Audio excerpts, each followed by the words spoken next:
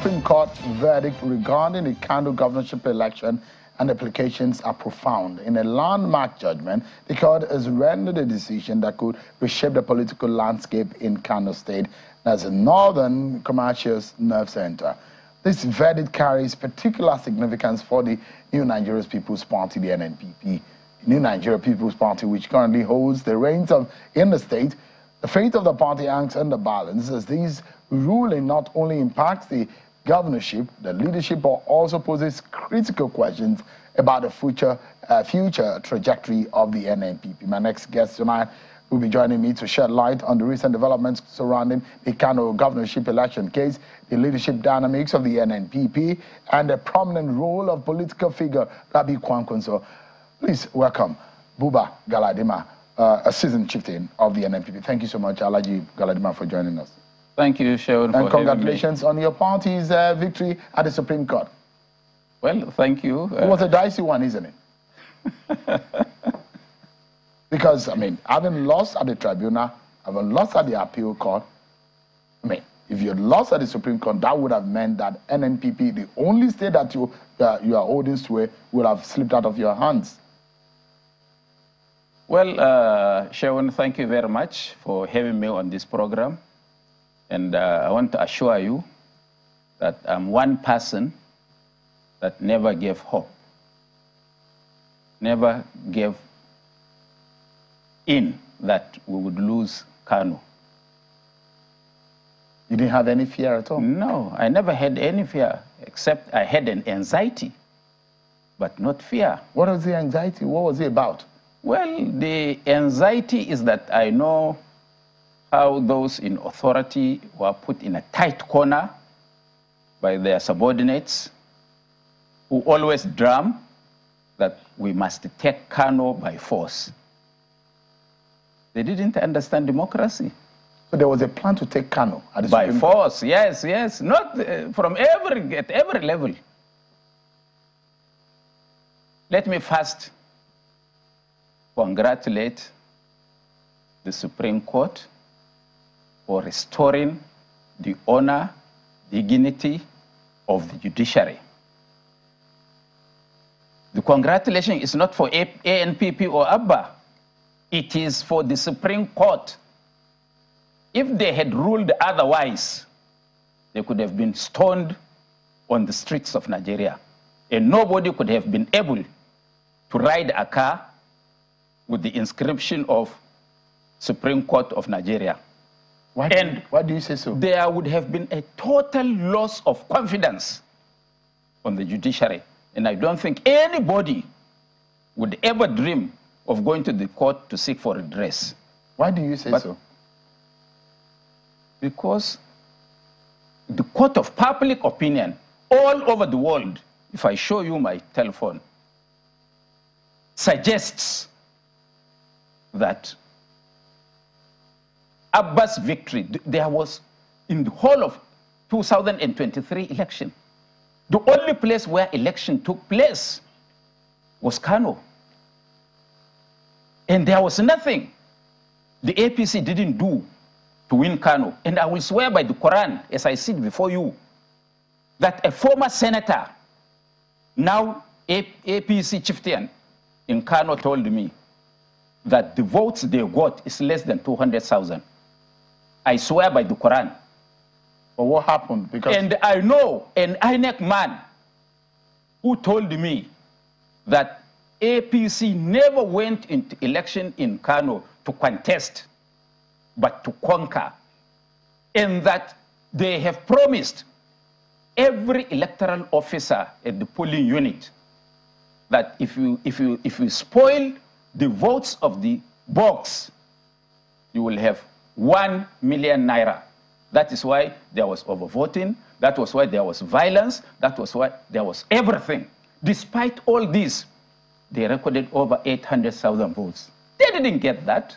They know. These are heavy allegations. It's not an allegation. You're talking about more of a hearsay. And you're saying someone told you, someone told you. I say without somebody who participated, and I believe in him.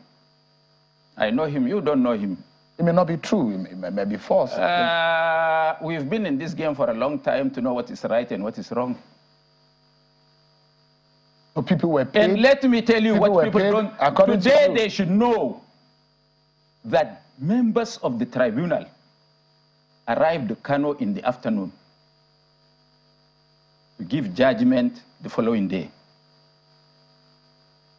They were picked from Kano by unknown people, put into the plane, and brought to Abuja. And they held a Zoom judgment session from somebody's private house or office. And you know for sure that the Court of Appeal disgraced itself by what they have done, because their judgment was to give up by judgment. But they did what they did, and it was deliberate. Because such learned men, after giving that judgment, pronouncing that judgment, they didn't release the certified copy of that judgment until after 3 or 4 days. You think they wouldn't have detected those mistakes? Well, I mean, in all of what you're saying, I mean, these are heavy allegations that you have made in what has happened. But today, we know that Governor Abba Yusuf arrived in Kano to a tumultuous welcome from supporters of the party. These are pictures of Governor Abba Yusuf arriving in Kano to a warm embrace of the red cap wearing supporters of the NNPP. Alhaji Galadima, what does this mean for the NNPP? Well, you didn't show the critical areas for the world to see. That this is just a scanty picture of where Abba went through. Abba Kabir Yusuf left Kaduna, his rest where he left from Kaduna, 8 o'clock. And as we speak now, to 9 o'clock, he has not yet arrived at his house in Kano. Because of those who have come to welcome him on the road? Yes. That's how popular he is on the ground. It shows. Is he Abba Yusuf or Kwankwaso? Well, it is a combination of both. But more so is the trust they have in the leadership of the NNPP. If Kwankwaso says, go and fall into fire and die, I'm telling you, half of Kano people will do that. That's a because they so much believe in him. That's a dangerous one to say. Well, it's the trust. I've just seen you drilling my friend on the issue of trust and morality. They trust him. So Kwankwaso is one Kwankwaso, one Kano. That is it. Of course they know. But what has become of Kwankwaso and NNPP? Because it does look like the center is no longer holding. Why? There are some forces in the NNPP who wanted him out. No. There are some leaders of the APC that were paying some dissident groups in the NNPP to try to portray Kwankwaso in a bad light. And they are using them. But they had a test of their own pill. They went to court. Can you know where? They went to court in Anambra, where the party was born, in Oka, and challenged the authenticity of the leadership of the NNPP. Do you know what the judge ruled? If they ever mention that, they will find themselves in Kirikiri. Have you heard about them now? They took 300 million from somebody in APC. And those people, they are now even chasing individual NNPP people, gubernatorial candidates and others, promising them heaven and earth to show the president that, look, we are dismantling Kwankwaso's structures. But Kwankwaso does not own NNPP. No, he doesn't. He's only... There is a politician in Anambra State who founded NNPP. Is that right? Yes. And there are those who believe that Kwankwaso came into NNPP to take over the party. You say those who believe. I mean, that's what the Agbo major side of the divide believe. So you believe them? No, that's what they said. They've been in the party what did the before. What did the court tell them? Kwankwaso. If they open their mouth and say they are members of the ANPP, according to the court, they should be sent to prison. So what is the fate of your leader, Alhaji Robi Kwankunso, in the NNPP? He's still the leader of the party. And I want people to understand something.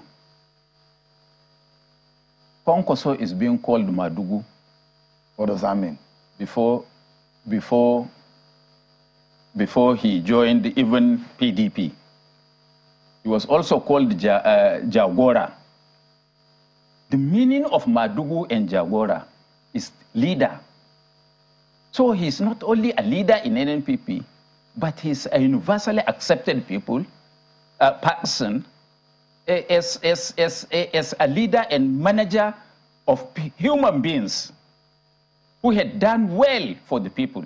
That is why they love him. Selfless. But Sheun, I started something which I did not finish in the opening remark. No, I congratulated the judiciary for having salvaged their image. I could have also wanted to extend that I'm congratulating Mr. President for not interfering with the judiciary, because Nigeria could have been on fire by now if what happened on Friday did not happen. So I congratulate him for having the strength of character. And you can see that peace has pervaded the whole of Nigeria, and our rating in the eyes of the world has come up. That would be a credit for Mr. President. And when I said I wanted to see him, I called him once, twice, 3 times, and we spoke. You mean President Tinubu? Yes. Have you been able to see him? I was able to speak to him. I wasn't able to see him. I had wanted to see him to tell him one thing, that whoever comes to tell you, take over Kano, nothing will happen. I had wanted to tell him that that man is your enemy. That he wanted to destroy you as an individual, destroy your image, and he wants to destroy Nigeria. But what would you say is a major lesson for the NNPP from this Supreme Court judgment? Because there are fundamental issues which relate to also membership and party administration as ruled by the courts. No. The tribunal and the Court of Appeal were forced to give those judgments they did. We had no issue. Ordinarily, nobody could have gone to court on Kano, because that was the only state where elections was held in Nigeria fairly. So, I don't think there is any lesson for us to learn. The only lesson is that we should thank God Almighty for having delivered the country, and justice prevailed over falsehood. That's the only lesson. As a one-state party, a state that holds sway in one state, I mean, you are hoping to be a more national party. How does your party hope to achieve this? Oh, you're saying this, Sheun? I thought Buhari had only Nasarawa. And he became what? Even somebody without any chairman of local government can become the president of Nigeria if destined by God. So Kwankunso is still hoping to become president? I would want him to be. I don't know what he thinks. Has he given up on being the president? He didn't discuss that. Our problem is to sort out this case. And this has been resolved now? Then we will sit down and talk. So what do you The mean? most important thing for us to do is to deliver on our promises. And we said, here, in programs with you, I have talked about all the good things of life that we would do, shall we be given the opportunity to govern Nigeria. And we have started that in Kano. This is why the people are ready to sacrifice their lives to make sure that this government survives, to continue with the good work, send their children to school, feed their children, give their children uniform, give them health, whatever, pay pensioners, pay gratuity, pay this, do that, build roads, build schools, open schools, do this. And this Abba had been doing effectively. Alone, the work done by Abba in Kano in the last 7 months was not done by all the other 35 governors of Nigeria put together in this period. Would that be right? Yes. What you're saying? And I challenge, let them bring what they've done, and I tell you what Abba has done. On the final note, Alhaji On the final? Yes, on the final note. Yeah. Except if you want to pay for an hour for because we're crossing we're crossing over to just another in terms of our wheel of programming. I mean, in all of these, Alhaji Galadima, you are being on the ground. There is an opportunity for Alhaji Kwankwaso to emerge with the president. Those who believe that there is going to be some alliance with the president and Kwankwaso. Why didn't that alliance work? Well, we have been accused of several things. Kwankwaso was called several names. Several names because people did not understand politics. And after the last third meeting, they came in forcefully because they thought that Kwankwaso and President Tinubu were discussing alliance or working together. Therefore, they were afraid of Kwankwaso's stature and capacity and hard work and this. So they came in between them and barricaded the president. Did they? Those who fear Kwankwaso around the president. So that's why it didn't work. Well, it didn't continue. Their discussion didn't continue. Not that it didn't work. But it was supposed to be made a minister. That was what we heard. I didn't know. He didn't tell me. The president didn't tell me. All right.